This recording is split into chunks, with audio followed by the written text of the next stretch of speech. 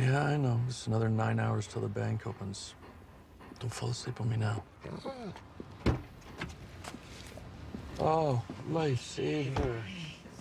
There you go. I got something for you, too. Anything yet? Yeah, no sign of Daryl. Security guard inside's checking in every 15 minutes.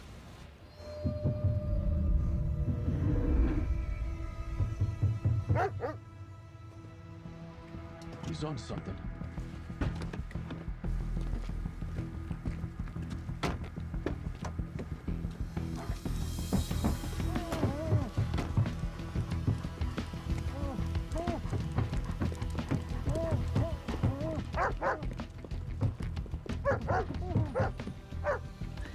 Go.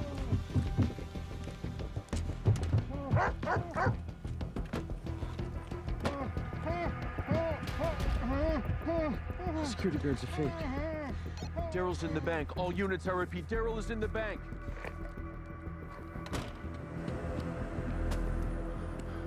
Go,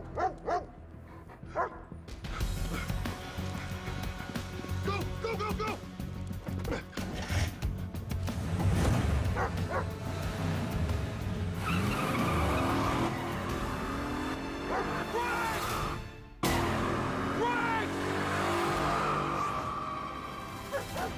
Lenny, stop!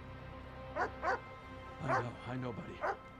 A wig and a stolen uniform.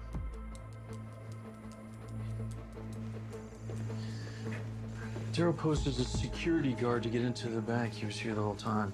Well, I'll give him plenty of time to use this. Handprint mold. It was supposed to set off a silent alarm, but we never got a notification. No, and the real security guard ID'd Daryl. Said he jumped into his vehicle on his way to work, hit him over the head, took his uniform, then locked him in the trunk. He woke up and started pounding. That's when Rex heard him. And Daryl knew that we were watching. Got into the bank before it was locked, but that was Lenny's car. What was Lenny doing here? I guess he was the getaway driver. I mean, is that Lenny's still mixed up with Daryl? So Daryl accessed the vault? No.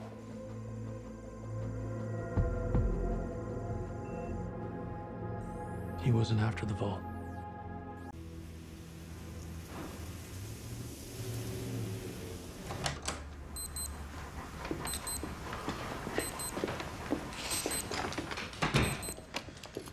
All right.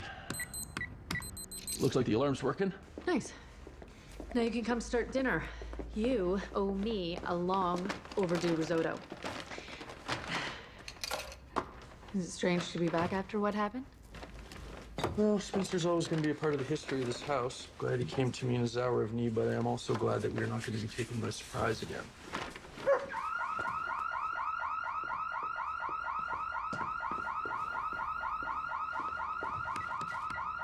I think this thing's too sensitive.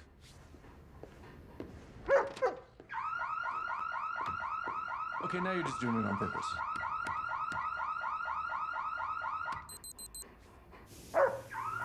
Come on, man.